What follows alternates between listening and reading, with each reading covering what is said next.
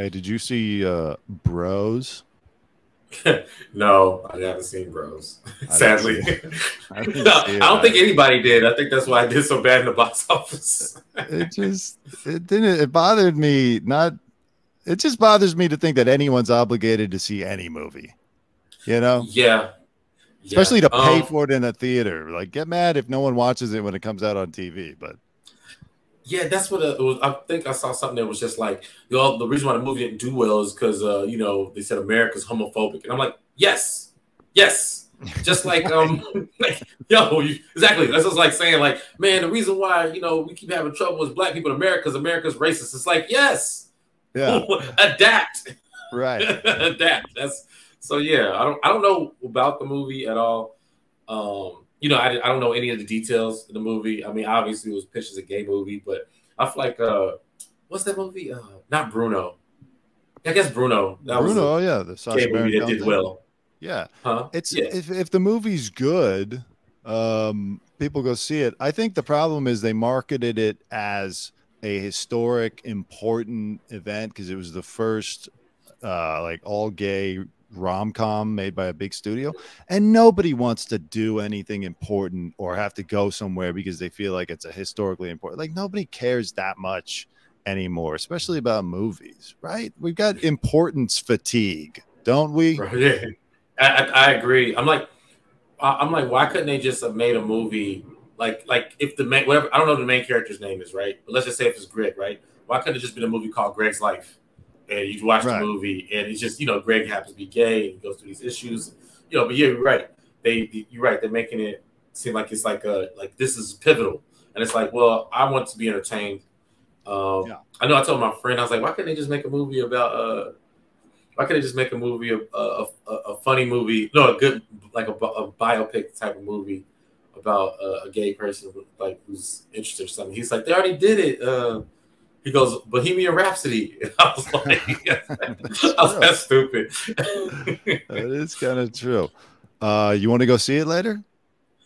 No, but I actually think it's a good time to announce that I'm making a movie. It's called Niggas. And it's about the importance of black people in America. And I demand that every white person watch this movie. And I will be there. I don't know how I'm gonna ask for the ticket when I show up at the movie theater. I'll just have to point to the screen and say that one. But and the Jewish media better support. The Jewish media better fund this movie. They better like this movie. God damn it! But I can't make this movie and then be surprised when, at mass, they're not enjoying it. And that's just let's take all of the political chargeness out of it. It's just not the best piece of advertisement. That's all. Honestly, your idea, not a bad idea for like a YouTube parody of the whole situation. Oh man, I got a bunch of those, man. I'm gonna do white slavery. I'm gonna do I got a list of those. Oh, I love that. I'm also fighting for the alopecia community. Is that right? Just awareness. Yeah, man. Because do you have that? Oh boy, do I? You do. I can't. Hey, what tell. are you doing? It doesn't look like. Wait, can I zoom in more? Let me see. Yo, this is discrimination, sir. Were you offended? Did you want to slap? Did you want to slap Chris Rock after that awful joke? Yes, I wanted to slap Chris Rock. I also wanted to slap Will Smith. I want to slap everybody. This is a travesty. But no, no, I did think that was interesting. It was an interesting way to bring awareness to an issue. When you have alopecia, does it piss you off when LeBron James gets like hairline implants? Because he was going that way, and then he added in some stuff in the front, and Jeremy Piven too, I think. Yeah, and it's like, hey guys, you're cheating.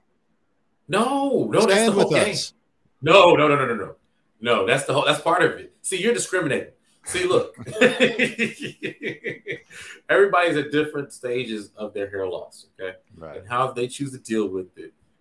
So, my girlfriend insists that I'm constantly in a stage of it. I have this like widow's peak that makes it look like I'm losing my hair, but it's the same thin hair. It's like that horrible thin white hair that oh man, has you looked got like this for years.